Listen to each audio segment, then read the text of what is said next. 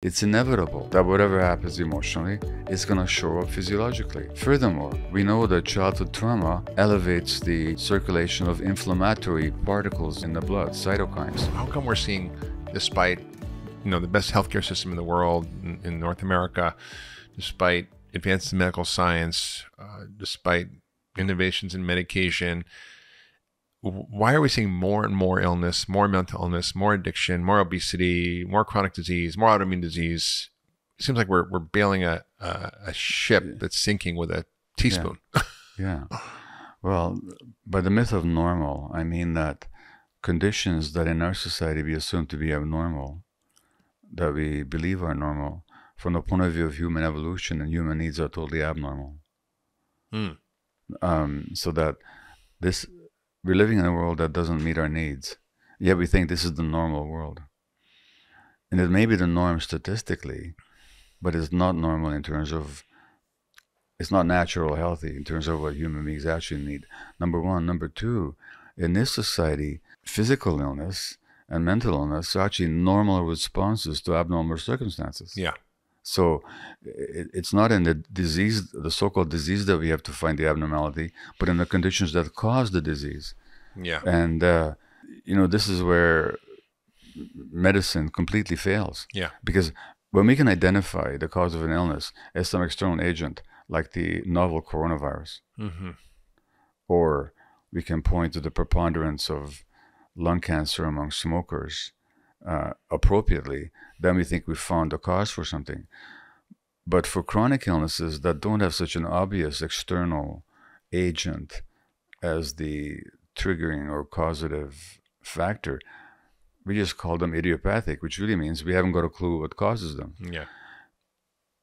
And yet, if you look at the actual lives of anybody with autoimmune disease, or anybody with malignancy, or anybody with depression or anxiety or ADHD or bipolar illness, you'll find that these illnesses manifest people's life experiences. They don't come out of nowhere. Right. And furthermore, we make this elementary mistake of thinking that by diagnosing something, we've explained something. But let me show you how circular and actually nonsensical it is. Yeah. So I've been treated for depression. Yeah. And there was a time when I gladly took antidepressant medication, and it helped me. So I'm not here to militate against medical practice. Yeah. I'm a practitioner of it. But say Gabor is sad and he's isolating and he's morose. Why? Because he's got depression. How do we know that he's got depression? Because he's sad and he's isolating and he's morose. Why is he sad, isolating, and morose? Because he's got depression. How do we know that? So these diagnoses don't explain anything. Yeah. They describe things. Yeah. Same with ADHD. Same with bipolar illness.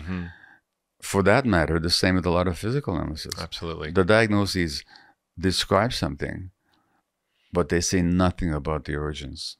Yeah. I mean, that you just described functional medicine in a nutshell, which is, I always say, because the name of the disease doesn't mean you know what's wrong with you. It's just the name we give to people who share a collection of symptoms. That's right. And depression isn't the cause of you being sad, hopeless, and helpless, and have no interest in sex or can't sleep, and all these different symptoms.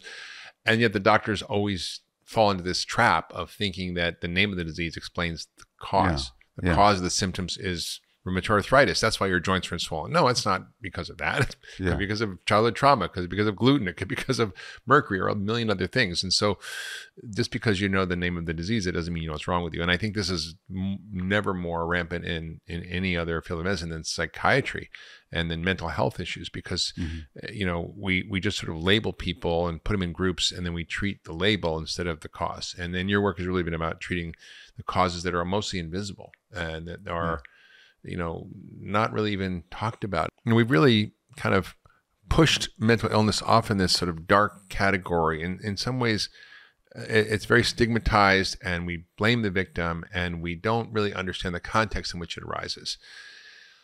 And I've really not thought of myself as someone who's actually experienced trauma, and I didn't really connect to it. It didn't really make sense to me. And I as a doctor, obviously, I encountered many people who experienced horrible traumas. But for myself, I was like, my childhood, my parents were divorced, and yeah, I had, issues with my family and my parents, and there was conflict. My parents hate each other, but like, yeah, it happens to a lot of people. What's the big deal?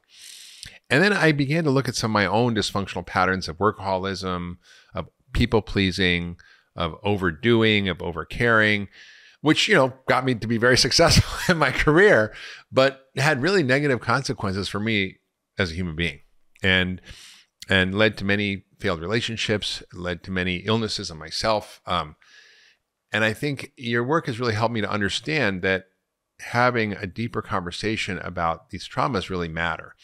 And I'll just sort of share a little bit about my own story, and then we'll get into the bigger context of everything. And I think, my mother grew up in a deaf family in New York City in the 1930s. Her parents were deaf. So if anybody's seen the movie Coda, which won the Best Picture this year, it's about a young girl who grew up in a deaf family. And there was a line in that movie where the mother is lamenting her daughter is going off to college and saying, she can't go, she's our baby, meaning we need her. But the father said she was never a baby. And, my mother had a word for her childhood, which was a parentified child. In other words, she was her parents' parent. She took care of them. She had to be their voice in their ears. And they were very loving and beautiful people, but it robbed her of her own childhood and her own innocence. And she thought then that loving was caring for somebody who was broken. And she picked my father, who was broken. And that didn't work out. And then she picked my stepfather, who was broken, and that didn't really work out. And that was the environment in which I grew up. And my mother became very depressed, and she used me as her emotional crutch, as her therapist, if you will.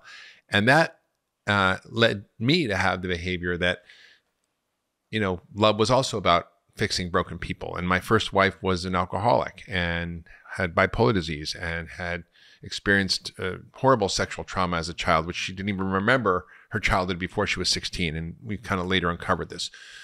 And I began to think about, how these patterns were really originated in my childhood of my behaviors that were really not creating a life for me that actually made me fulfilled and happy and good. And I sort of, by doing the work, by actually excavating, I call it soul archaeology, I was able to really understand how my brain was working, how my love software was corrupted. And it allowed me to really be very different and rewire everything about myself in such a beautiful way. But it was not an easy process. And I used a lot of different approaches, including different kinds of therapy, psychedelic work, which now is sort of emerging. And I know you work with a lot in terms of your work on trauma and patients.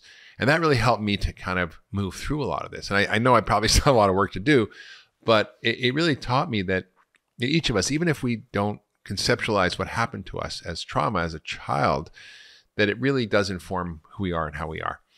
So that's where I sort of want to take off with your work, because what you say in your work is that trauma isn't what happens to us. It's about the meaning we make about what happens to us, or something like that. Yeah. So Gabor, can you talk about how you first came to understand this concept? Because, you yourself were traumatized. You were born in Hungary in World War II, and it was a time of the Nazi regime, and you were Jewish, and that itself was a trauma. Can you talk about how you first came to understand that this pattern of your own trauma was linked to the greater cultural pattern of trauma and mental illness and struggle, and how you came to understand your work? Well, first, thank you for having me. Just reflecting on your story and the parentified child, the child who has to become a parent to the parent, and essentially loses the parent. So not whether you know it or not, you're a motherless child. Yeah, that's maybe why I like that song so much. Yeah, and John Bowlby, who's the great British psychiatrist, pioneer of developmental research, attachment research, and I quote him in the book. He says that reversal of roles between parent and child is always a sign of pathology in the parent, and invariably a source of pathology in the child. Yeah. So that we pay a lot, but of course, you as a child had nothing to compare it to. That was the childhood that you knew. That's right. And most people, when they think of trauma, they think of big disasters like a tsunami or a parent dying or severe abuse, sexual, emotional, or physical. and so on. But really, the word trauma itself simply means a wound. Yeah. And people can be wounded in all kinds of ways. And so it doesn't take the big ticket, big T events to wound a child. You can wound a child, especially if they're very sensitive, just by not meeting their needs. Yeah. Their essential needs for being understood and respected for who they are, being seen, being heard, being unconditionally welcomed into the world. A lot of kids are wounded without the terrible things happening to them that people think of as trauma. And as you said, trauma is what happens inside us, not what happens to us. So trauma is the wound that we sustain, not the event that caused the wound, which is a good thing. Yeah. Because if trauma was the thing that happened to me as an infant, a Jewish infant under the Nazis, that'll never not have happened. Yeah. But if trauma is the meaning that I made out of that I wasn't lovable, that I wasn't worthwhile, well, that wound can be healed. How I came to this work was both through my work as a family physician and also a palliative care doctor. So I looked after people from birth to death. Mm-hmm. And I began to see that people who got chronically ill, not just with mental illness, but also physical illnesses like malignancy and autoimmune disease and so on, invariably, there was a backstory of trauma in childhood and a lifelong pattern of what you describe yourself as manifesting of people pleasing, of trying to be nice, of trying to do everything for everybody, of being a compulsive helper, which of course I did as well as a workaholic doctor. I call being a niceaholic. A nice. Yeah, I wasn't always that nice, but I was certainly a workaholic and a helpaholic, you know, and as a way of justifying your existence. And so I began to notice these patterns in my medical work that behind chronic illness of all kinds, there was trauma and ongoing stress. And furthermore, in my 40s, I was a successful doctor, maybe like yourself, but with all kinds of personal challenges. I was depressed and anxious, and I was in a conflictual marriage, and my kids were actually sometimes scared of me. So I had to actually start asking myself, what's going on here? And so I began to go for my own therapy and reading the literature, and there's a combination of my observations as a physician, my personal experience and personal self-exploration, and then I just mentioned finally the vast body of scientific literature linking trauma and stress to physical illness, to mental illness. And here's where our profession, Mark, is just so behind the times. Yeah. You know, physicians, the medical profession claims to be a scientific discipline, but they ignore all kinds of science that doesn't fit into their very narrow biological point of view. And so I had to wake up to my own reality, to the reality of my patients, and also the reality of what science and research is actually telling us about human beings. Yeah. It's true. I mean, there's just an enormous literature about this, and it's always surprising to me, and I see this with functional medicine, there's so much evidence and so much science, but if it doesn't fit the model, it's sort of ignored. Yeah. Whether it's on the microbiome or toxins or stress or trauma, it's like, there's plenty of data out there. And you talk a lot about it in your book. You talk, for example, about women who have breast cancer and how you could predict who was going to have breast cancer based on their personality type and how they repressed anger and were too nice. And, you know, and same with autoimmune disease. Women have such a higher rate of autoimmune disease, which... Yeah, women have 80% of autoimmune disease. And this is a big mystery. Or if you take something like multiple sclerosis, which in the 1930s, the gender ratio was equal. And now it's about 3 women to every man, which right away tells us it can't be genetic because genes don't change in a few decades. Can't be the weather or the food per se, because that hasn't changed more for one gender than the other. What has changed is that women are facing more stresses than they used to, by dint of having to still carry the brunt of the emotional work of their families and carry the emotional stresses of their spouses very often, and having to work at the same time. Yeah. So when you get more stress, and also people are more isolated now than used to be. So what I'm really saying is that illness in a particular person is not a manifestation of individual biology, but as a consequence of multiple factors, which include the social and cultural environment, the economy, the politics, one's personal relationships, and one's personal multi-generational history. That's true. And just to separate the mind from the body as Western medicine does, and to separate the individual from the environment is completely unscientific and not very helpful. No, it's true. And I think medicine is starting to kind of tiptoe around this with the conversation about the social determinants of health. What are the they are. They're beginning to talk about.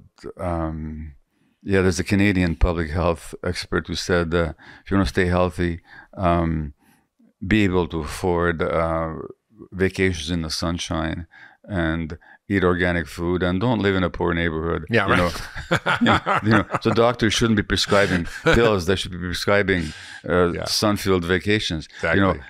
So there is some conversation now about the social determinants of health.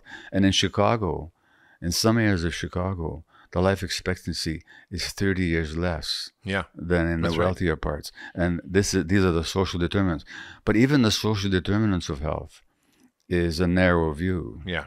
Because it looks at only the most obvious.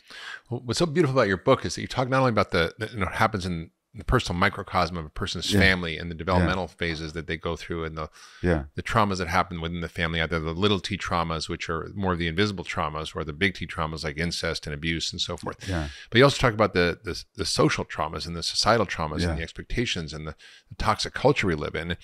Paul Farmer talks about structural violence, the social, political, economic conditions that drive disease, and we tend to ignore those. And the late and the lamented Paul Farmer, who died before his time. Maybe because he took on too much. I don't know. Maybe I don't know what happened. I mean, I need to find out, because I knew him, and he's exactly my age. Yeah. And he did talk about these things, and of course he put himself on the line. He worked a lot in Haiti with a very oppressed and impoverished population, and he was very clear about how power creates pathology. Yeah. In this society, when I talk about a toxic culture, just like in scientific terms, in a laboratory, if we're culturing organisms, if in a particular broth, we call that a laboratory culture.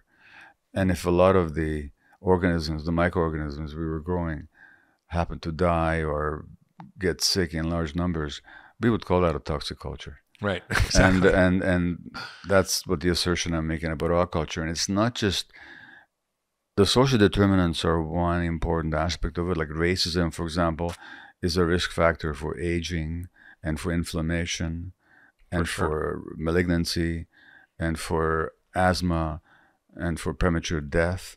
So that's a definite social determinant. Independent of poverty?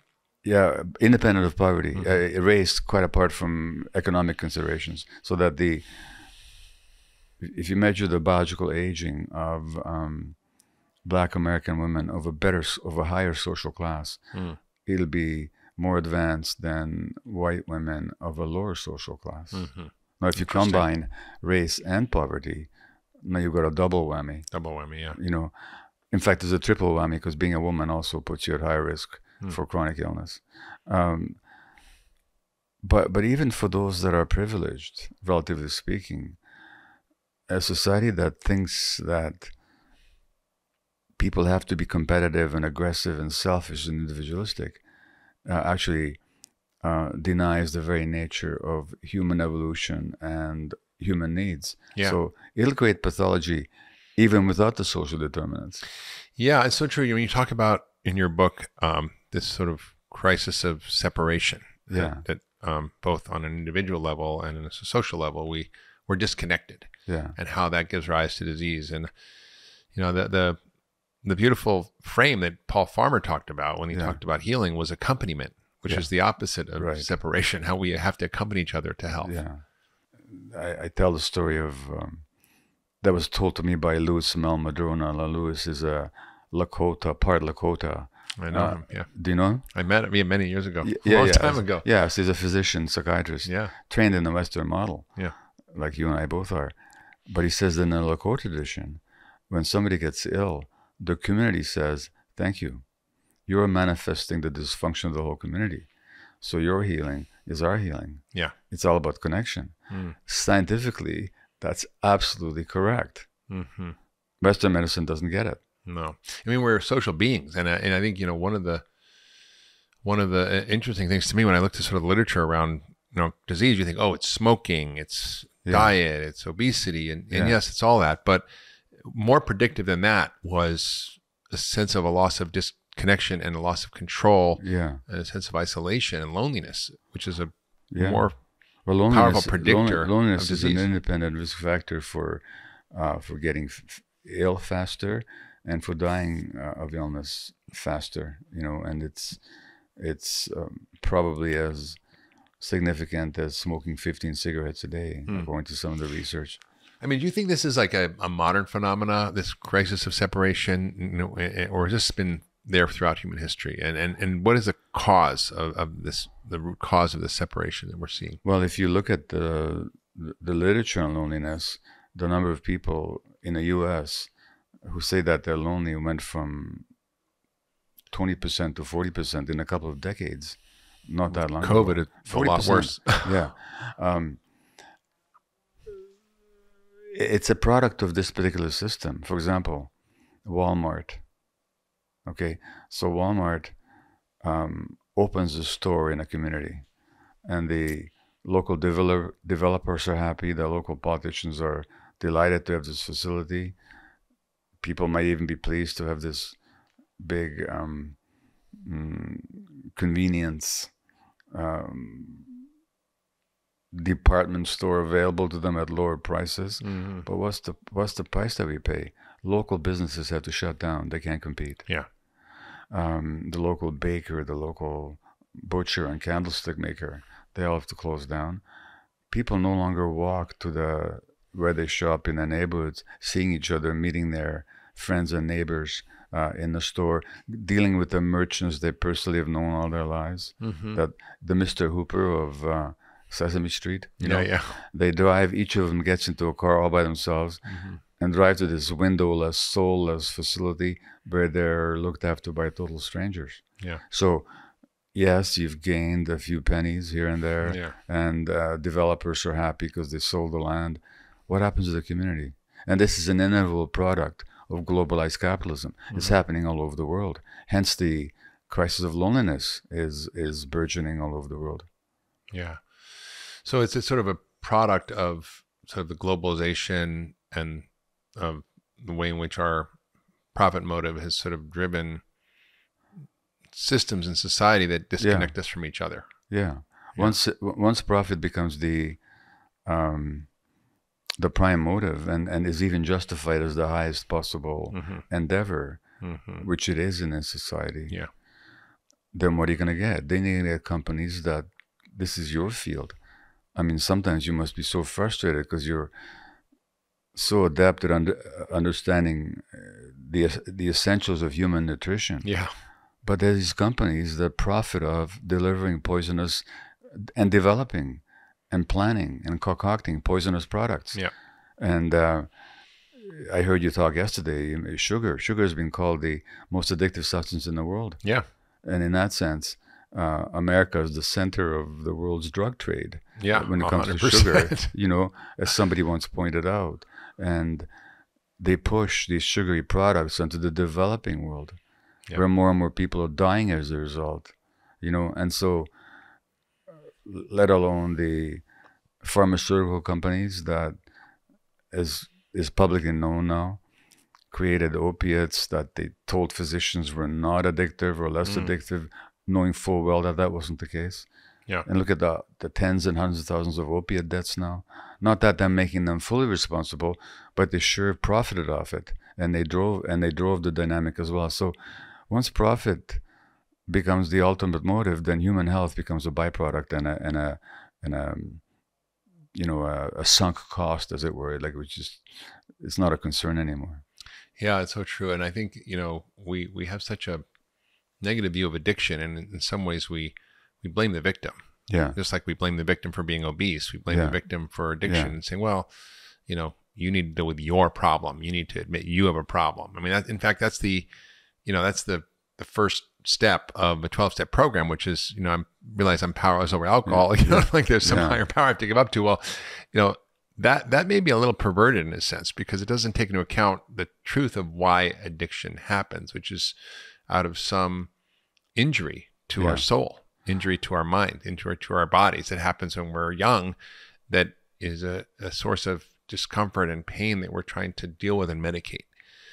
Well, the very famous ACE, Adverse Childhood Experiences studies, that looked at the correlation between childhood trauma and adversity and the later onset of addiction, actually began when a physician acquaintance, maybe of both of us, Dr. Vince Felitti, was working at an obesity clinic. And they found that they found they could help people lose weight, but couldn't help them keep it off. And then they started they did something that amazing for medical doctors. They started listening to the stories of these patients. Yes. And their stories that they all had been traumatized, abused in childhood, or suffered significant loss. The eating was their way of soothing themselves. Yeah. Which is, any addiction is a way of soothing yourself. And that then gave rise to the ACE studies, which showed indisputably the connection between childhood trauma and loss and the adult onset of addictions, but also of mental health conditions, also of autoimmune conditions, also of cancer, relational issues, and so on. So heart disease, all of it. There's so much research now that, and when I worked in the downtown east side of Vancouver, which is east side of Vancouver, which is North America's most concentrated area of drug use. And I don't know if you ever had a chance to visit Vancouver, but if you walk through the downtown east side, there's this open air drug market. People are shooting up in the back alleys. Yeah. It's quite the scene. And I worked there for 12 years. In those 12 years, I did not have a single female patient who had not been sexually abused as a child. Not a single female patient who had not been abused? Not one, out of hundreds. And that's also what the literature shows. So it's not just my anecdotal observation. It's also what the studies over and over again show. And yet, despite that, society still insists on looking at addictions as a choice that some people make, for which they're to be blamed, and as you pointed out, stigmatized, ostracized. Or in the medical profession, we have a more humane and somewhat more forward-looking, but still completely innocuous perspective that we're dealing with brain diseases with a large genetic component. Yeah. No, we're not. We're dealing with people's response to human suffering. Yeah. And there's a whole field of medicine now emerging called narrative medicine, which is listening to people's story. What a novel concept, right? We should actually elicit a person's story. And it's one of the most important things I do as a functional medicine doctor, and I think that you do, is we actually excavate and we start to dig. What was your childhood like? Where were you born?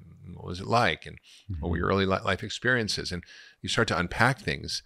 And I have like trick questions in my questionnaire about, trauma or abuse or little things to poke around. And it's amazing what you find when you start digging and you see the correlation between that and the breakdown in the body. And I always say that disease is the body's best attempt to deal with a bad set of circumstances. Exactly. And that's exactly what you're saying. I'm saying that very much. And I'm also saying that, therefore, the disease, and I have a chapter on this, the disease can actually act as a teacher. Now, as a teacher who guides you back to your reality. Now, I'm not recommending it. I don't recommend anybody get rheumatoid arthritis or multiple sclerosis, or for that matter, depression or anything as a way of learning anything. All I'm saying is, I've talked to so many people who, once they develop these conditions, they used it to learn about what dynamics in their lives triggered it. And when they change those dynamics, those illnesses have a very different course other than the usual ones if they're just treated biologically. And so the diseases can act as a big wake-up call for a lot of people. Again, I don't recommend it. No. One of my intentions, and I'm sure one of yours is as well, is to wake people up before disease comes knocking at their door. But once it does, it's astonishing what people are able to learn about themselves. And this has been documented as well. Well, this is the thing that I think, was shocking to me personally as I began to work with my patterns of emotional relating and beliefs and what I call my sort of corrupted love software. I didn't think I could change the inner dialogue, the inner narrative. I call it the inner and as I kind of went through this process of healing in my mind, I actually started to change that. And it was shocking to me because I remember hearing Ram Dass speak years ago, and he said, you never really get rid of your neuroses. You just become friends with them, and you tell them, like, annoying cousins or uncles to go away and leave you alone. But they're always there. And I thought I had that belief, but I think in your work you talk about the beauty of the fact that because these insults happen to you and you made meaning of it, that you can kind of rewire your neural circuits and rewire your brain and your emotional framework in a way that actually gets you free. And this is really, you talk about one of your favorite books being the Dhammapada, and I studied Buddhism in college, and it's the Buddha's aphorisms and sayings. And I think the Buddhist framework is really about the liberation of the mind. And it's really what your work is about. And so how do people, how can people come to understand this work from a perspective of rewiring and the healing? Because we can all identify things that happen to us, and we can all sort of relate to that. And yet it's very difficult to kind of reset. And I found myself for years just trying to reset, and until I really kind of had this sort of almost somatic experience of resetting through a bunch of different things I did, and through a lot of emotional breakthroughs and a lot of crying. I was like able to kind of get, and in particular was really around this movie was such a catalyst for me. I don't know if you saw the movie, but it was such a catalyst because it was my mother's story, and it was my story embedded in her story, and I began to sort of understand it all. And it was just like a what they call a Shakti experience. It sort of went through my nervous system, and I came out of it feeling very different. How do people get there? Well, there's a big clue in what you just said, because you said there was a lot of crying, and there's a I did a lot of crying. There's a psychologist friend of mine with whom I wrote a book together, Hold On to Your Kids, and his name is Gabor Maté, and he's really the world's leading developmental psychologist, not as nearly as well known as he might be, because he's more interested in working with people than in publishing in academia. But he said once to me that you should be saved in an ocean of tears, and what that means is that you have to grieve what you've lost. Rather than just defend it against it, pretend it didn't happen. You have to grieve it. So some of the process of healing is actually a process of healthy grieving. That's what it felt like. You mentioned the Dhammapada, the Buddha's collection of sayings. It begins with that everything has mind in the lead. So basically, with our minds, whatever we believe, whatever we think, we create the world that we live in.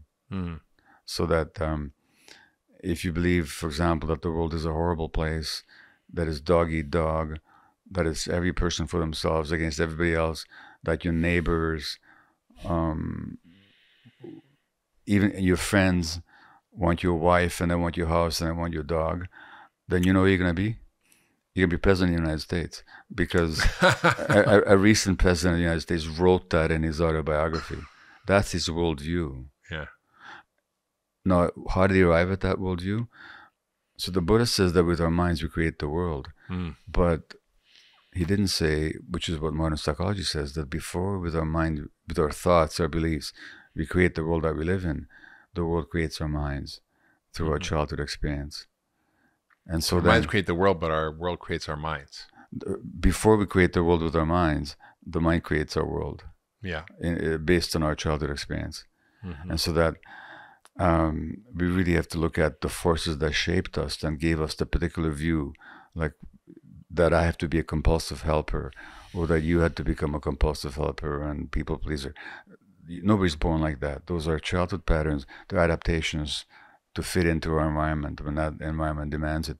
Then with that mindset, we create the world. Not everybody's so clear on that. What's striking for me is often I run across somebody who says, but, Doc, I was addicted, but I had a really happy childhood, and then that's when I issue what I call the Happy Childhood Challenge. It takes about 3 minutes of conversation, just asking a few basic questions. And like you said, you have these trick questions that you ask people. Well, I have my own bag of tricks as well. And that happy childhood story never stands up to any kind of scrutiny, and it's really important that it doesn't, because otherwise people blame themselves. I had this, one of the saddest letters I received. I mentioned this in The Myth of Normal. It was a guy in Seattle who read my book on addiction, in which I point out and argue that addiction is a response to trauma, and particularly trauma incurred in childhood. And he writes back, he wrote me a letter saying, I found your book very interesting, but I can't blame my mother. I'm a because of myself. I just felt so bad for the guy. Because he didn't get it.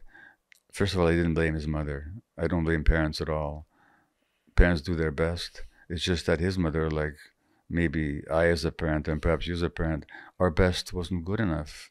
Yeah. Because at that time we still haven't worked out stuff. But there's no blame in recognizing that. But more than that, in that statement that I'm a because of me, he was expressing such self-loathing and self-rejection, which are the hallmarks of trauma. Yeah. But with that mind, that's the world he lives in which he is worthless. Yeah. And that mind was created by his childhood, but he can't see it. Yeah, it's so true. I recently had this incident about myself as well, because I had a father and a stepfather who were very disapproving, very judgmental. I was never good enough. My stepfather would say when I said, Dad, I got, 98 on my test. He's like, what happened to the other 2 points? And he wasn't kidding. Yeah. And I think that left me with a sense of lack and void that I was trying to fill and always trying to be seen and known and acknowledged. And it's sort of, I've actually built a career on that, and it worked, but now I'm sort of reorganizing all that in my mind and what matters and how I want to live and how I relate to my work and other people and the need for validation. And I never, if you would have said, Mark, do you love yourself? I was, of course I do. Do you have high self-esteem? Yes, I do. Do you have a lot of self-worth? Of course I do. But the truth was, I don't think I really did. Well, you did based on external conditions. Yeah. I was like, I really didn't. Yeah. And I've really been cultivating. Yeah, I'm the same way. That I was the same level way. of self-worth and self-love. And I actually went to a retreat for myself. I wanted to sort of lock myself away for a month, and I went to Vermont, and I just stayed in a cabin. I pulled out all the distractions, phone, computer, books, TV, nothing. And I just sat with myself, and I walked, and I ate, and I was in nature, and I wrote. That was one thing I did do. And I was just sort of amazed to sort of begin to realize that I was enough, like those, and I had this feeling. It was after this work around my mother and this trauma that I began to kind of have this insight about what was driving me and driving my behavior that, had a lot of good results, but that actually left me not feeling that great, and also sacrificing my health and doing all kinds of things that weren't in service of, my soul and what really mattered. Yeah. And I was like, it was such a shock. And a friend of mine said, like, you don't love yourself. You don't have self-worth. I'm like, what do you mean? Like, of course I do. But I realized I didn't. No, and the cultivation of that has really changed my whole internal architecture. Yeah. Yeah. It was, for me, and of course, the way the society works is, as you pointed out a couple of times in this conversation, it rewards us for our self-betrayal. Yeah. And so that I was this respected doctor, always available, and he's so kind and all this. And my wife would go into a supermarket and they see the credit card and, are you the wife of the great so-and-so? And she would grit her teeth. Yeah. Because the great at home. Because the great so-and-so wasn't available at home. Yeah. He was too busy working all the time. Wasn't available for his own kids, for his own self-care, for the relationship, But the world externally rewards us for that. So as much as it grinds some people down, it elevates some people for the wrong reasons, and for reasons that which then reinforces, and it's very addictive, because if my value depends on how much I'm helping others, it becomes addictive. And the reason it becomes addictive is because there's always a niggling doubt inside, which is maybe unconscious, but says, okay, they want me, but do they want me, or do they want what I'm giving them? Yeah. So that satisfaction of getting that praise and valuation from the outside is a temporary hit, like somebody's temporary hit from heroin. Yeah. And then you have to have it again and again and again. And our culture rewards that. I mean, it doesn't reward addiction. Our culture rewards it. So our culture rewards that kind of addiction big time, values it and esteems it. Meanwhile, the soul is being ground to dust inside. Yeah. And that's that's another example of the myth of normal. Yeah. It's so true. I think, and it's, the stories we tell ourselves are often so distorted. And, yeah, one of my closest friends, I thought for 20 years he'd had a happy childhood, because he always said he had a happy childhood. And it wasn't until I went away and did a workshop with his sister, we were at the same place, And I started sharing about this, and she's like, "What are you talking about?" And my mother was crazy, and she did this, and she did that, and it was awful. And I'm like, "What?"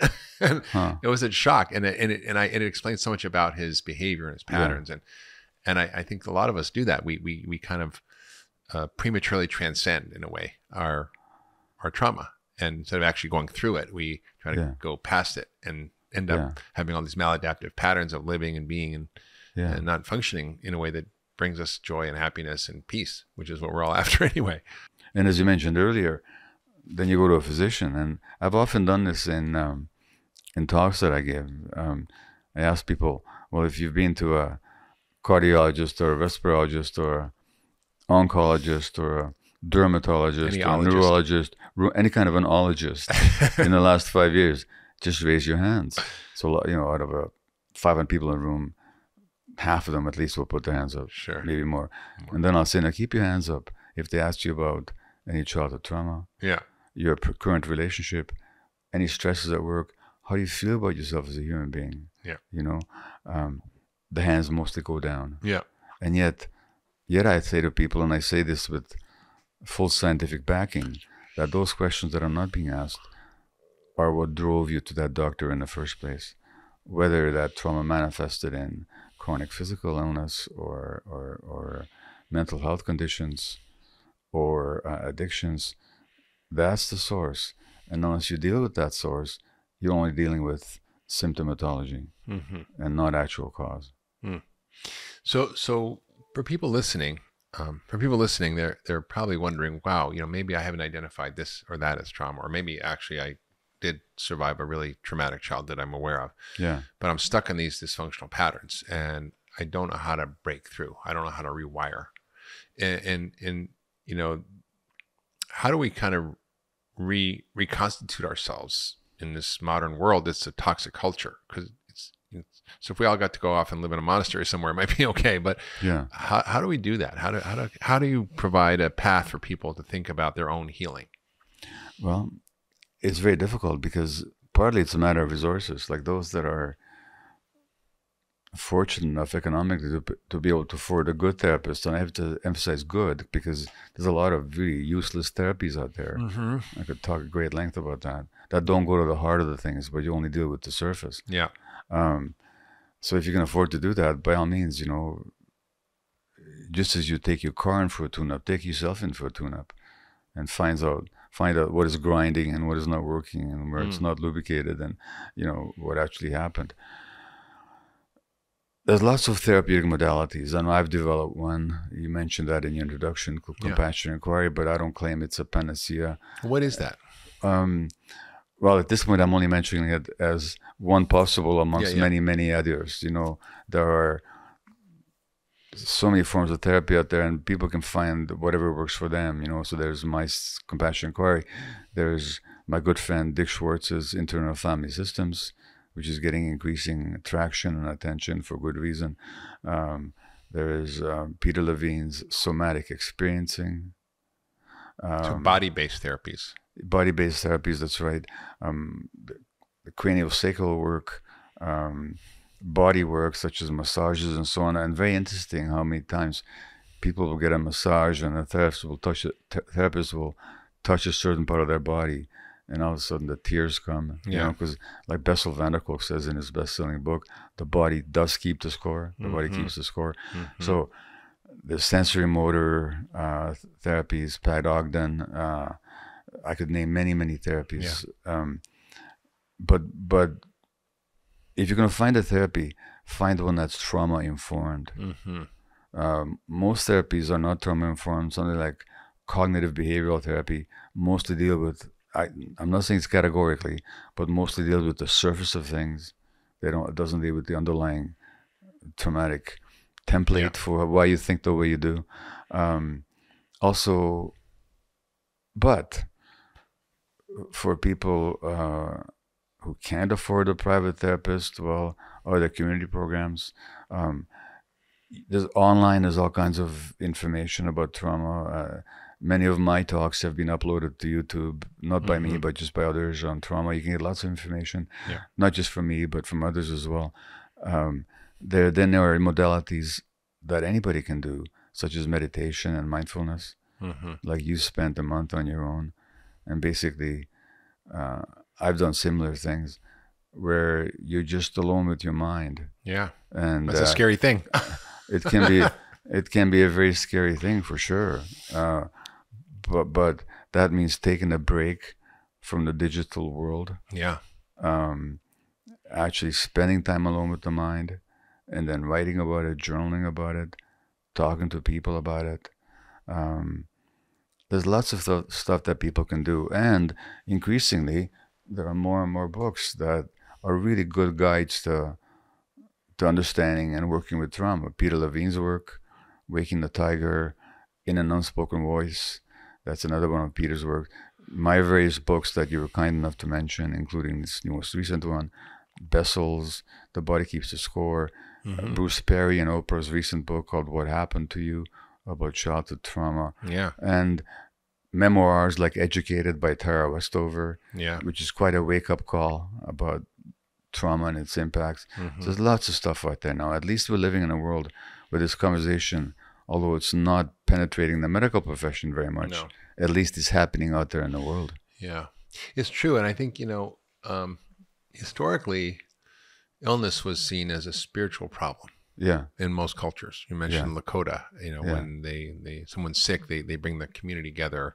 Yeah. And the shamans and the medicine men were the healers. And there was no division between, spirituality and disease and health. It was all one continuum. And I spent, a lot of time in very interesting cultures when I was in medical school. One was a Hopi reservation, and another was in Nepal. And there was this embedded culture of shamanism and medicine men and healers. And I remember being up in mountains and way in the remote areas near Tibet in Nepal. We were in a medical expedition, and the Dami Jankris were the Nepalese healers, and there was this incredible ceremony with the whole community around and the ill person. It wasn't like you went to the doctor and you went and sat in an office by yourself. Like the whole community was there. That's right. And the healer was there working on the person, and they were doing whatever they were doing, but activating, different healing mechanisms of the body that we actually can activate through these various different modalities.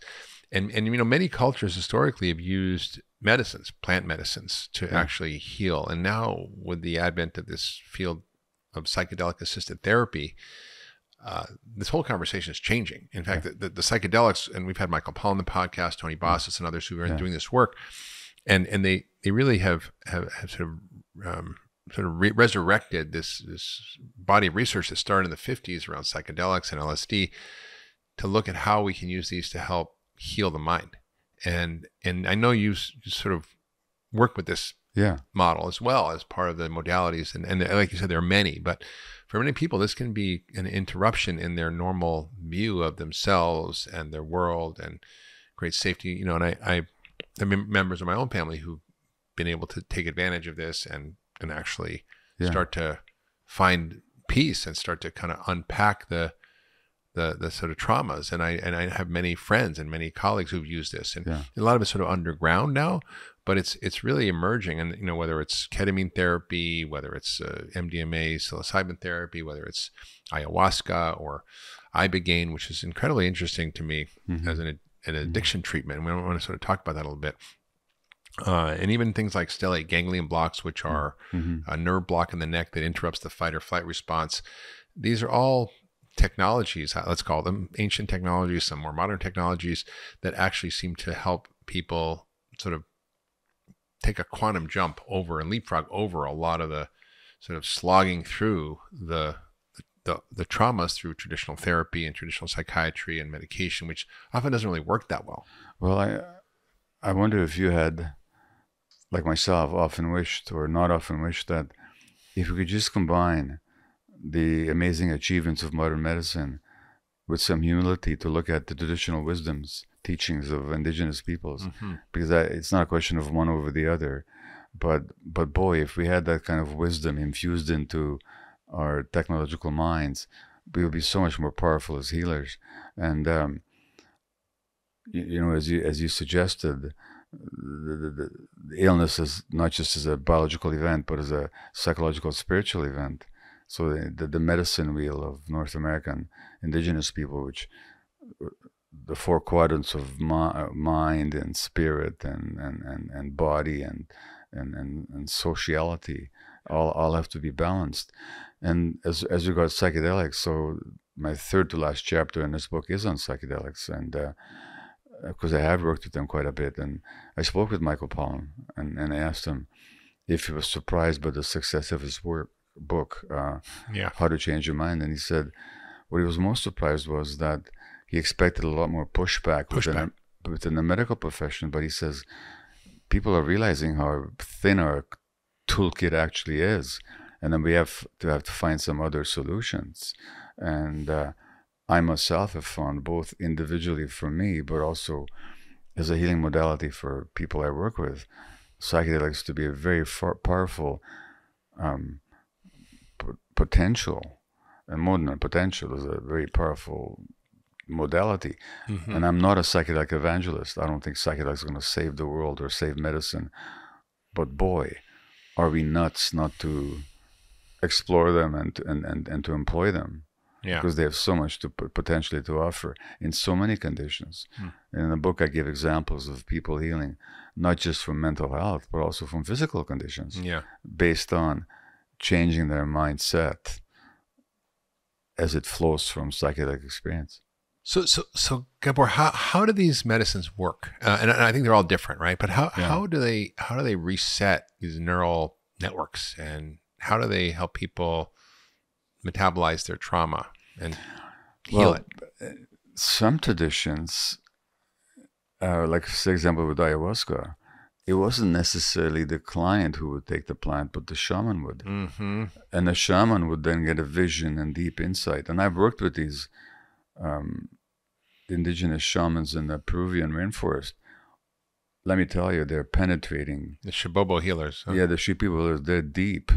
And they see things that Western medicine just hasn't got a clue about. I'm talking personally, I had that experience. Yeah, can you share that? Yeah, and they just saw right into me. They had no idea who I was. They were not impressed. They hadn't read all your books? They didn't read my books. They were not impressed with my credentials. They just saw this human being carrying a lot of trauma. And they just saw it. And they worked with it. So, and I didn't have to be on the plant for them to see that. I was, but it was their own vision that allowed them to see that. So that's the first point. Is that partly it has to do with who's administering it and what context and what training they've had. Yeah, the set and setting, they call it. The set and just go to a party and take the stuff and the context. Secondly, Sigmund Freud once said that dreams are the royal road to the unconscious, meaning that in dreams we manifest some of our most unconscious emotional dynamics, which is true, but the interpretation of dreams is notoriously difficult, and I think Freud certainly had his own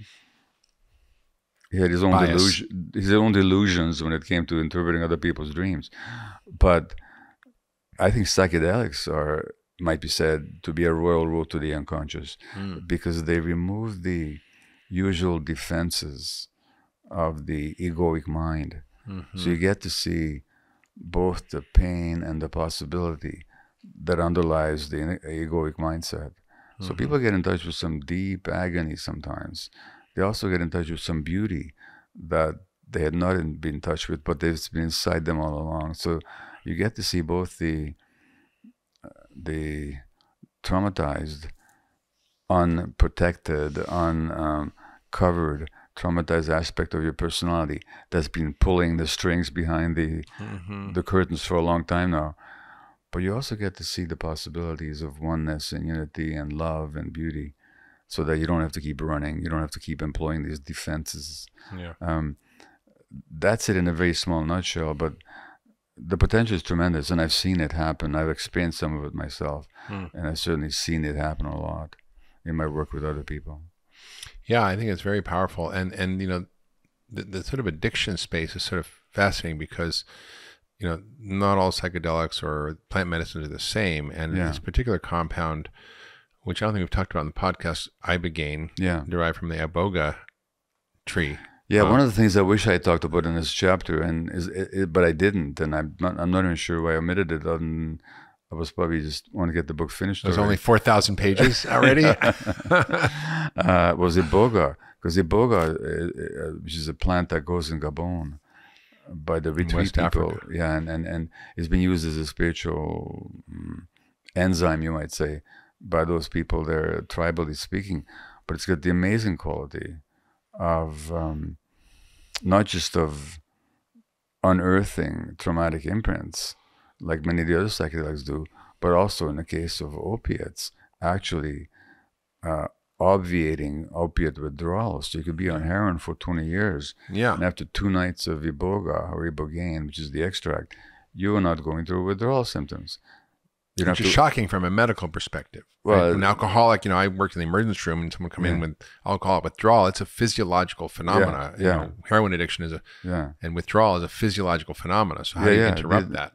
Well, opiate withdrawal is terrible. The dependence because of the loss of opiate receptors, and therefore all of a sudden you don't get the opiate from the outside. Your system is in total shock. Ibogaine prevents that. Now, again, it's not for everybody. There's some medical contraindications, and the context has to be really right and pristine, both psychologically and medically and physically. But in the proper hands, it's transformative. And there's studies being done now with American veterans with PTSD, showing amazing results with using iboga. Stanford is running such a study. But of course, in the wisdom of our current society, it's illegal and it's considered to be medically useless. And therefore, it's hard to even get permission to study it. Which is there is a woman to the highest degree. There's a woman who's spoken to, and I've heard her speak, Deborah Mash, who's a scientist, has worked with NIH-funded studies and has done a lot of the key work in this area of iboga, and it talks about the development of derivatives of iboga, like noribogaine and other derivatives that actually may not have some of the adverse effects, but can kind of benefit people. And we've actually had conversations about food addiction. You mentioned sugar being the most addictive compound in the world. Right. And I think, I've talked about it in my books that, rats will work 8 times harder to get sugar than to get cocaine. If they're already addicted to cocaine, they'll switch over to sugar. And I sort of had said, hey, maybe, I don't know if this is, anybody even looked at this, but wouldn't it be interesting if a lot of the sort of maladies we have now, which are related to food, which are driven by food addiction, could be treated with this plant medicine? It would be kind of a fascinating line of inquiry. And what does that make Kellogg's with their sugar frosted flakes or Coca-Cola? Drug pushers. They're the biggest drug pushers in the world. And yet, they're respectable brand name companies, and talk about the myth of normal. It's true. I mean, the first podcast I ever did is Doctor's Farmacy with Michael Moss on sugar, salt, and fat, and he documented the ways in which the food industry deliberately created addictive foods. They have taste institutes. They hire craving experts to create the bliss point of food.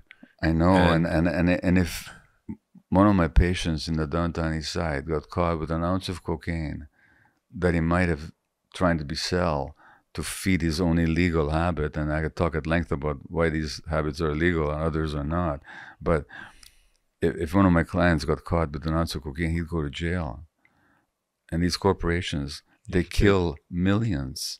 Oh yeah. And they're just respectable citizens and respectable entities. I mean, the absurdity of it and the injustice of it just cries to the heavens. It's true. Addiction, kill, let's say 70,000 people overdose in America. Guns, maybe 70,000, probably 700,000 die in America. 100,000 last year, more than 100,000 last year. Yeah, but still like 7 or maybe 10 times that are caused by food. And yet we don't really have a national conversation about this. Even with COVID, where diet plays such a huge role in predisposing people to hospitalizations and death, it still isn't part of the national narrative. I mean, in other countries it is now, but again, COVID. We used to say in the beginning, we're all in this together. No, we're not. People that are of color, people that are poor, people that are driven by stress into obesity. These people are at significantly higher risk than people that were more privileged. So no, we're not all in this together. In this society, we're all in this together is a real lie, is what it is. Yeah.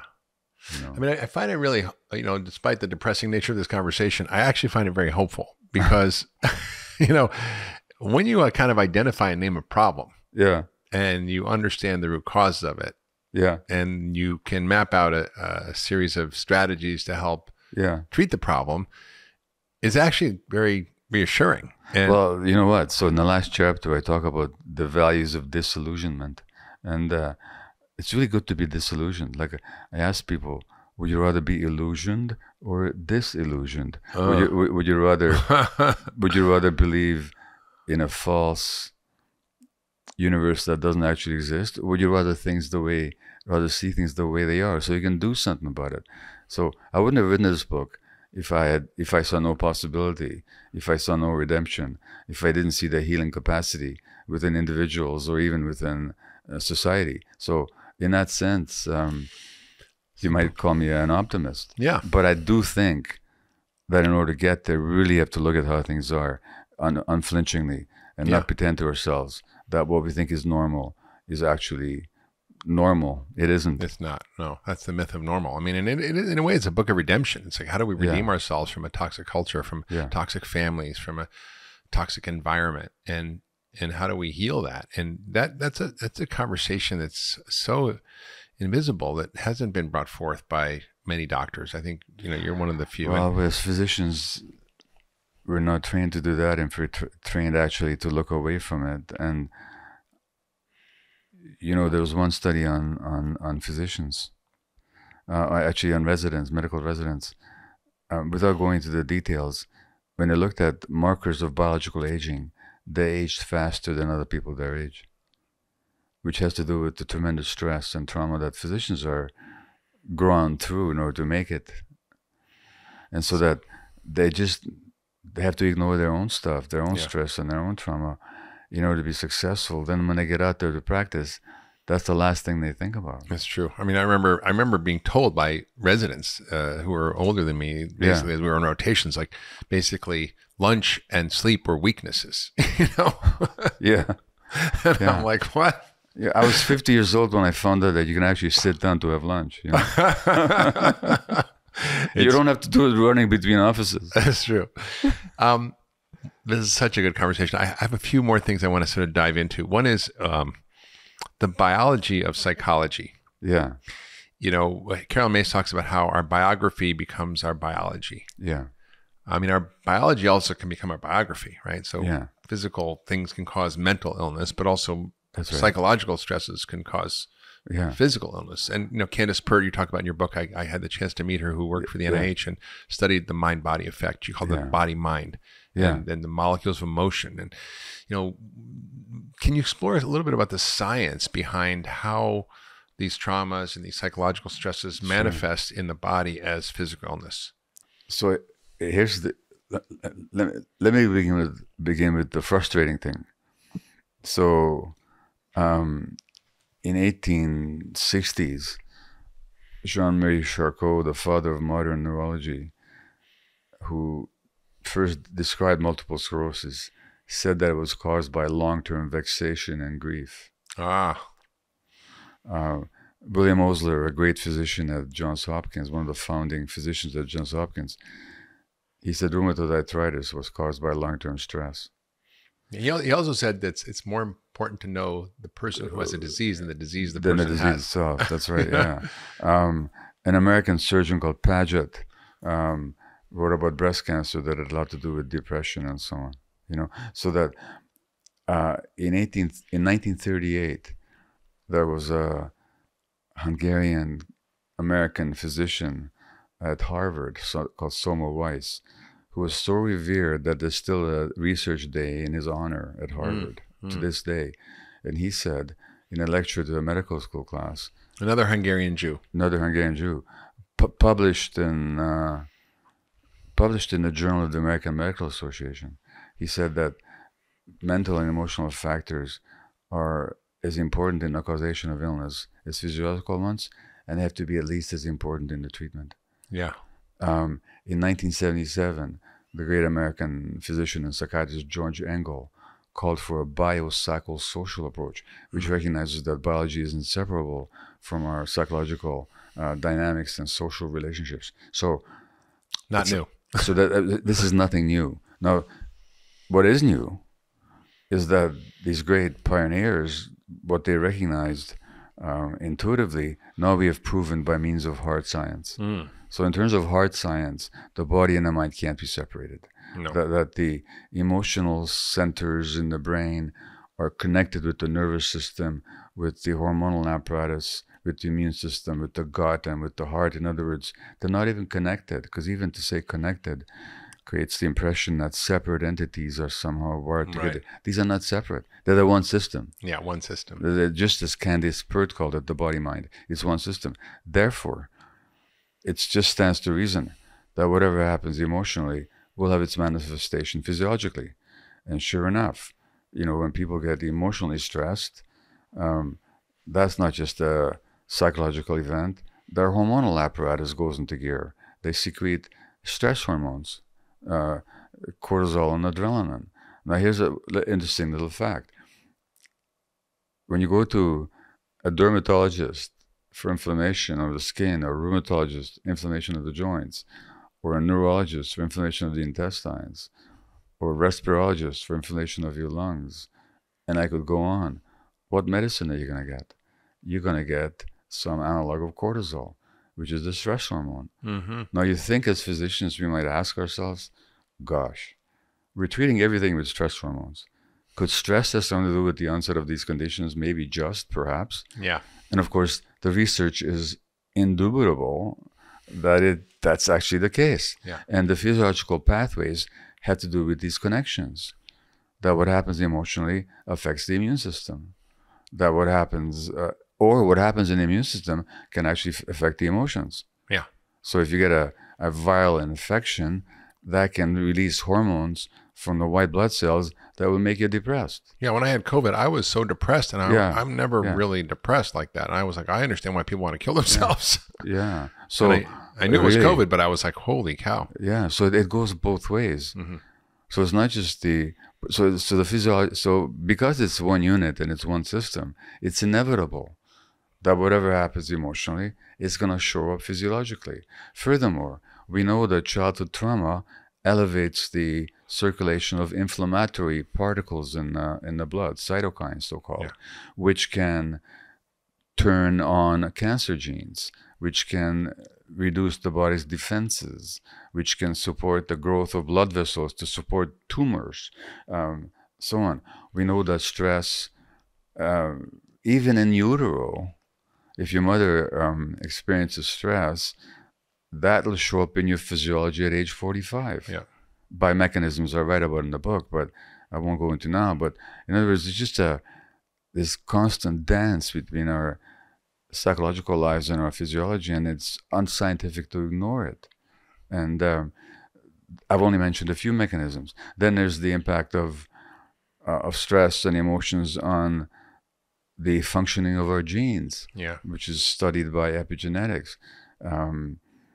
Or one could go just on and on and on. The microbiome, your bacteria are listening to your thoughts. Your immune cells are listening to your thoughts. Your telomeres, like you said, your genes. And one study I looked at was stress on the mother during pregnancy will interfere with the infant's microbiome. Yeah. So it's just so that these dynamics are inseparable and inextricable. They're just a unit. And once we understand this is a scientific fact. So when our profession talks about scientific medicine and evidence-based medicine, if there was one phrase I could delete from the medical lexicon, it would be evidence-based. Because I only wish that we were evidence-based. Yeah. Yeah, I think I often say, we're reimbursement-based, not evidence-based. We do what we get paid to do, not what the right thing to do is, right? Yeah. And I think that's one of the flaws. And a lot of the evidence is ignored because it's not large randomized clinical trials, which are only one form of evidence. Which is one form of evidence, and mostly to the benefit of the pharmaceutical companies. Exactly. And then population studies are another form of evidence, but again, those don't necessarily prove cause and effect. And you know what's another form of evidence? I know I'm heretical to say so. Just listen to people's stories. Let them tell you about their lives. That's evidence. Exactly. Absolutely. It's only not evidence to the people who are terminally cut off from their heart. Well, I think the advent of systems biology, quantum computing, artificial intelligence, and quantified self metrics, which are how we measure our own biology, are going to revolutionize the way we understand all of this. Because it's not too far in the future that we're going to be able to plant a chip in our skin and come up with everything that's happening in our body and have it read by some supercomputer and make sense of all these connections and patterns and see how it works. But it's so true. And I think, the thing that you mentioned that I want to dive a little bit deeper into is this concept of epigenetics. And for people listening, just a little background, your genes are fixed. You can edit them maybe with CRISPR and these new technologies, but basically you've got 20,000 genes. You've got a lot of variations in those genes, but those genes are regulated by something called the epigenome, which sits on top of your genes. And those epigenetic marks, let's call them, like bookmarks in your book of life, which is your genome, determine which pages get read, which genes get read. And that determines your health or determines what diseases you're going to get. And what's really striking to me, and there's some interesting literature on the Holocaust, which you were in many ways sort of a representative of the trauma from that generation, is that generational trauma is real. It's not just an abstract idea, but the biblical idea that the sins of the fathers are visited upon their sons. I mean, there's actually scientific evidence now that we know how our imprinting in our grandparents or their grandparents is transmitted generationally through these little tags or bookmarks on our genes that determine what happens to us. So can you talk about that and what we know about how that works and what we can do about it? Can you change those marks? So it's a very interesting new field, a relatively new field, epigenetics, as you say, on top of genes. I'm certainly no expert on it, but I did interview people who are. Moshe Sif in Montreal and Dr. Rachel Yehuda at Mount Sinai, actually, in New York. And these people have done elegant research that show exactly what you're talking about, that experiences in life can change how genes are turned on and off by the environment. And those effects can be transmitted into new generations without any change in genetic structure. Yeah. And there's this tremendous misbelief in the power of genes in the general public and certainly in the medical profession. There are very few genetic diseases. There's very few genetic diseases that if you have the gene, you're going to get a disease. One runs in my family, muscular dystrophy. If you got that gene, you're going to have the disease through the generations. And that's shown up in every generation of my family. That's very rare. It's like 1%. 1% maybe or less. Less, right. Huntington's, chorea, things that. Already when it comes to breast cancer, for example, everybody talks about being genetic. No, it isn't. Out of 100 women with breast cancer, 7 have the gene. And out of 100 women with the gene, not all of them will get the disease. Exactly. In other words, the genes themselves, even in the case of breast cancer, like Angelina Jolie very famously had mastectomies and oophorectomies. Their ovaries were taken out. And she made a calculated decision because an aggressive form of that gene runs in her family. And so I understand that. But that's very rare. Comparatively speaking. And so in most illnesses, the genetic effect, if any, is minimal and not at all decisive. And what is decisive is how the environment acts on the genes, which is the epigenetics. And we believe in genes because it's so convenient. First of all, it's simple. Secondly, it allows us not to deal with our stuff. So that as a society, we don't have to look at all the ways in which society stresses and oppresses or really pathologizes people or envenoms, makes them sick, toxifies them, and so on. So if it's genetics, well, I don't have to worry about that. If addiction is genetic, we don't have to look at the trauma. Right. That so many people suffer and the way in which the system itself traumatizes people. So genetics kind of takes us off the hook. But scientifically, it's absolute nonsense. Yeah. And I think the epigenetic conversation is to me really important because, just in ways that our genes can be marked for disease, they can actually be unmarked. That's right. That's right. And genetics, there are geneticists who say that. They say that, genetics may confer certain sensitivities on people, but after that, it's the environment. Yeah. So you can have the same set of genes, different experiences, and have completely different outcomes. You can have identical twins who've got the same set of genes with totally different outcomes. Yeah. If you subject them to different experiences. That's true. I mean, when they looked at actually 88,000 twins, 44,000 twin pairs in cancer, and they found there was only a 10% correlation. It means 90% of cancers in those twins were not genetically related. Yeah. Which is kind of a striking thing in twins. Yeah. And by the way, even that 10% is probably not as much as it looks. You know why? Because they both had similar traumas, maybe. They spent 9 months in the same uterus. Mm-hmm. Right. So we already know, lots of studies have shown that stresses on a woman during pregnancy has an impact on the fetus. So you can stress pregnant animals in the laboratory just by exposing, say, a mother rat to an hour of loud noise once a week in the second trimester. Their offspring will be more likely to drink alcohol and use cocaine as adults. Yeah. So that even those twin studies, they ignore the fact that those twins, they might be, even if they grew up in different environments, they still spend 9 months in the same uterus.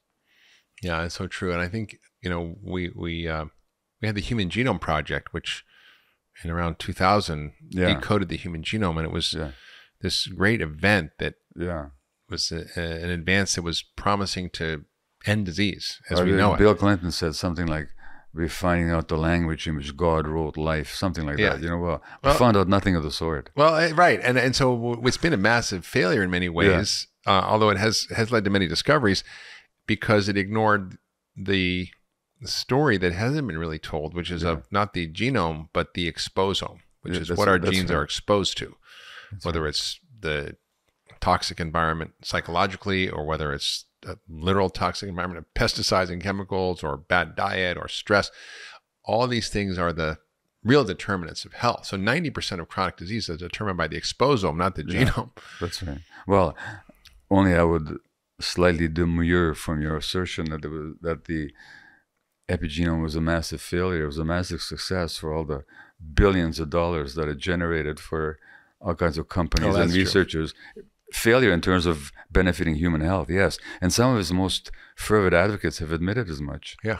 They said, they're ashamed of themselves now. But I mean, it's not that it's bad to have done that and decoded it, but I think it's like what we now need to understand is how those genes are regulated. Yeah, that's right. How those genes are expressed, and that's what we have really a lot of control over. Yeah. And I wonder even some of these psychedelic therapies, if they work on some of these pathways and if they work on some of these ways, because I don't understand how, for example, the iboga works around addiction. It's such a fascinating I think biological phenomenon, not just a psychological phenomenon. We don't know the physiology. No, it does something to there's a psychiatrist in New York called Ken Alpert that you might want to talk to about it. He's kind of a world expert on iboga and how it works, but I don't think anybody really knows fully how any of these things really work in the brain. People have theories, and we can show on scans how they light up certain parts of the brain. But you know what? I don't care. Yeah. The reason I don't care, it works, because it works. So for people listening, and I sort of want to loop back this before we close, I imagine people are paying attention to their own stories, their own narratives, their own origins, their families, and sort of their own behaviors, addictions, mental health challenges, and trying to sort of figure out a map for how do we sort of go forward. And you mentioned a lot of the potential therapies, but I think the question for me that I want to keep coming back to with you is, how do we really rewire these patterns? And is it really possible? Because you kind of tell the story in your book of coming home from a trip, getting to the airport, expecting your wife's going to pick you up, and for some reason she was busy, and you went into this, kind of tailspin about it. Totally. And we're kind of giving her the cold shoulder for a week. And, no, she let me get away with it for a day. Oh, a day. Then she said, knock it off already. But what happens was that here I'm aged, at that time, 72. I was just young and stupid, age 72. You were young and stupid at 72. Yeah. Listen, this is a line I use. I'm 78 now, and thank God for rewiring and neuroplasticity, because I would not wish to be as young and stupid as I was when I was 77. Never mind that the callow age of 72. But the point is, I had a meltdown. I became an abandoned infant. Because that's the trigger. That's the circuit in my brain stamped with the sense of abandonment that got triggered. Yes, we can rewire. With practice and with attention, you can rewire the brain. And the last 8 chapters of the book is really all about how do we rewire, to go back to what you said in the beginning, how do we make new meaning and let go of the old meanings that trauma imposed on us. So it's entirely possible. I proposed some ways in various chapters in the last section of my book. And I said earlier, there's other modalities as well. So yes, it can be done. And I think that healing capacity really is an inherent quality of human beings. Which again, as physicians, we're not learned how to line up with and support and enliven. If we did, we would be so much more powerful as healers. So what we can do mechanically is brilliant, and it's miraculous. I never cease to marvel at what can be done. Sure. But at the same time, there's so much that we miss. And so much more that we could do if we could align with people's natural healing capacities, if we were a bit more humble, a bit more inclusive, open-minded, and if we just look at the science. Yeah. And it's true. I mean, the body has its own innate healing system and capacity that we really ignored in traditional medicine, because we think we're the doctors and we're going to fix people.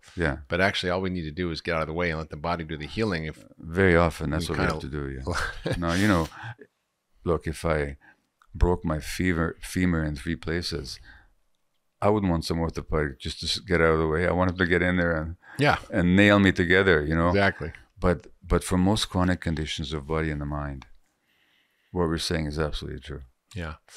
So just to close, we've been talking a lot about the personal story and the personal journey, but a lot of your book is about the toxic culture we live in, and the ways in which our policies and our corporations and the structure and our education all perpetuate a world that keeps perpetuating the trauma. The last chapter of the book, I begin by asking, well, how do we change this culture that is so determined to even destroy the earth rather than to give up its prerogatives, which is how it is, and we're quite willing to ignore causes of illness that kill millions.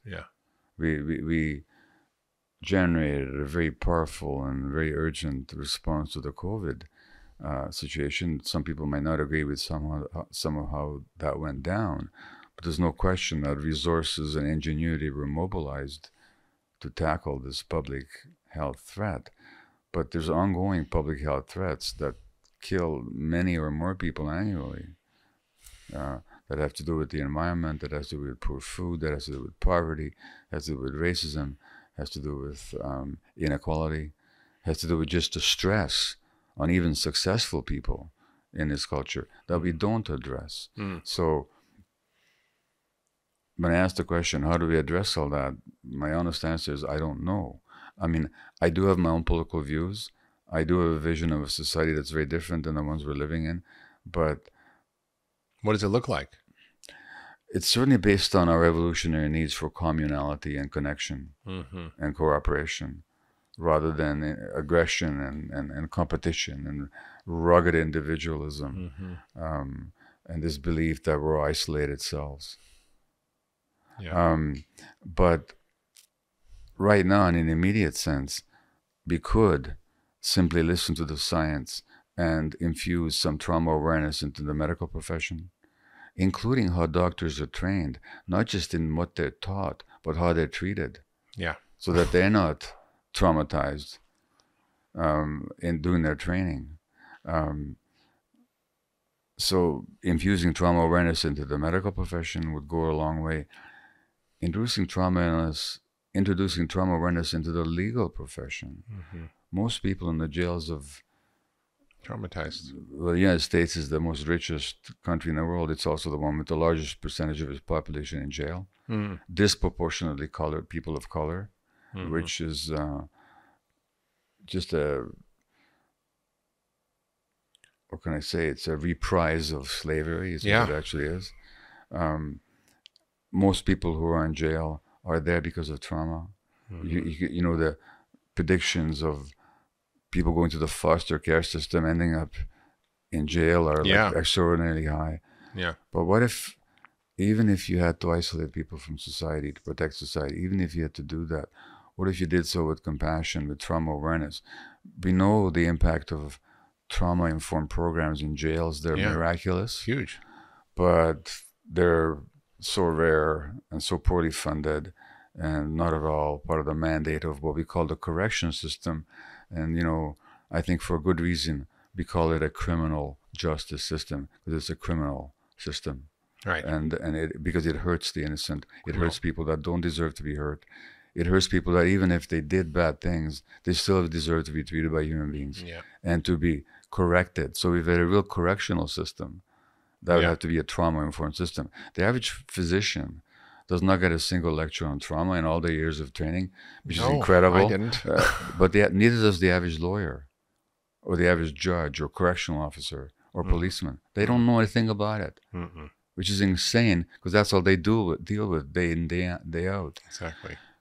The educational profession needs to be trauma-informed, because all these kids with learning difficulties and behavior problems and so-called bogus diagnoses like oppositional defiant disorder, with diagnoses like ADHD, they need to be told, educators do, that what we're looking at is kids who are stressed and troubled at home. And that's what needs to be dealt with.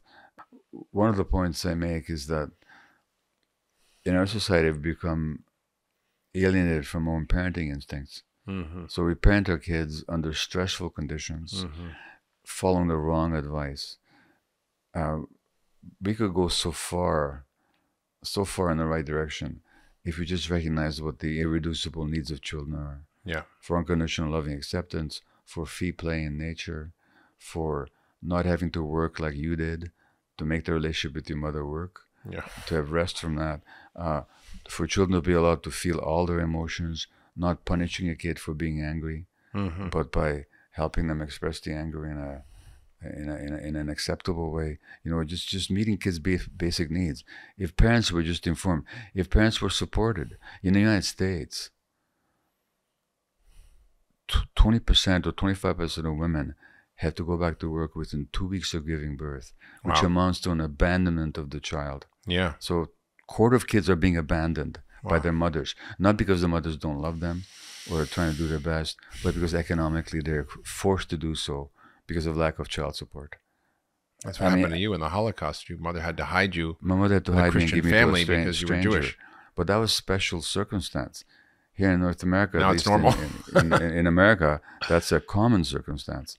So there's so much, you know, child rearing, so much in our education, in our healthcare, in our legal system, we could do if we just embrace the evidence that we already have.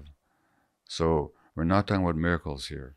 We're talking about what's known, what's possible, what's available, and what would cost a lot less.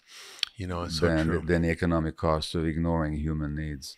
And it's you know, you mentioned the economics of it, but it's staggering, the economic impact of this in terms of the cost to society. In fact, there was an economic analysis of the impact of chronic disease over the next 35 years and its economic impact. It was going to cost $95 trillion, which is, you know, considering our GDP is about, you know, 20 trillion. That's a lot of money, and healthcare is, you know, is a huge part of that. And the majority of that, believe it or not, was depression, was the what they call the loss of quality of life years, the quality adjusted life years lost, right? Or the sort of lack of productivity or effectiveness as a citizen or as a member of society because you're depressed. I mean, that's just a staggering amount. And that, again, all that arises from exactly what we've been talking about on the podcast. And, you know, I think as you've been talking, it's really clear to me we need to sort of reimagine society in a way that brings connection, not separation, in a way that creates safety around these conversations, in a way that reimagines education, reimagines social discourse, reimagines our policies to support these, reimagines our criminal justice system, our medical system. Really, every area has to actually be trauma-informed, trauma-conscious, as you talked about it. And your work is so important, Gabor, and I thank God, your mom saved you. Because maybe it's I don't know how many years later, 70-something years later. Yeah. But we're, I think, now ready as a society for this conversation. If I just may make a comment about the story of my mother, because it speaks to the theme of healing. So, yes, I arrive at the airport and my wife's not there to pick me up, and my abandonment trauma gets triggered. But as a 1-year-old, I could not interpret my mother giving me to a stranger to save my life as anything other than abandonment. But you know what? Once I heal, I realize what? It was a great act of love. Mm-hmm. Can you imagine for a 24-year-old young mom whose parents had been killed in Auschwitz, whose husband was dead or alive, she didn't know, then to give their baby to a stranger?